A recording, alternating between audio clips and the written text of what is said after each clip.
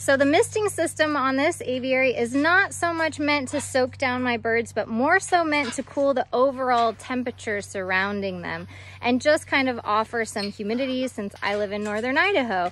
So it's not soaking down anything in particular, not the birds and not the toys. So we don't have to worry so much about that.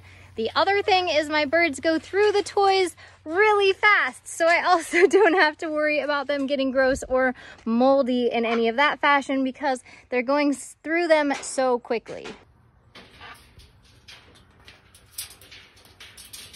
Another thing is that these toys are more exposed to sunlight and natural sunlight to dry them out than they are to all the wet and all of that. So here's one that one of my birds is completely annihilated from the inside. So from the outside, it kind of looks like there's something, but from the inside, you can tell, nope.